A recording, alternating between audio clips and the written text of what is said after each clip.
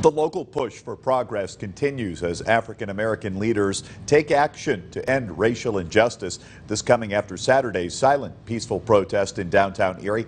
The story is new at 10 o'clock. Star Bodie spoke to community leaders about ways that they want to concentrate on bringing unity to all. She joins us now in the newsroom. Star?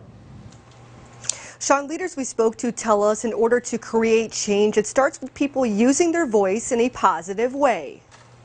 Every person of goodwill should be engaged to be positive, to be respectful, but yet to hold their position and to hold us, even as clergy.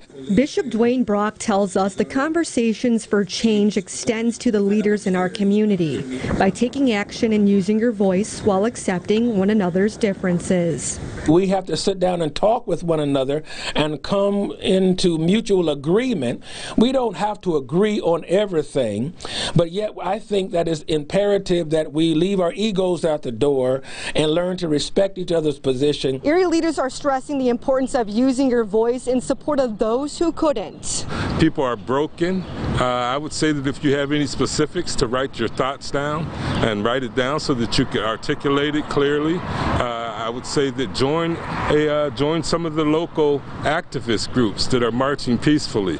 During a county council meeting, Horton leading council members in 8 minutes and 46 seconds of silence, the exact amount of time a Minneapolis police officer knelt on George Floyd's neck. Sent out correspondence. Horton says equality for all is an ongoing conversation, but starts with inspiring the younger generation. We need to hold our teachers more accountable, and I know that they can't be a one-hat or one-stop shop or social workers, but we need to hold them more accountable to our children's education. We need to change what's being taught in the school district.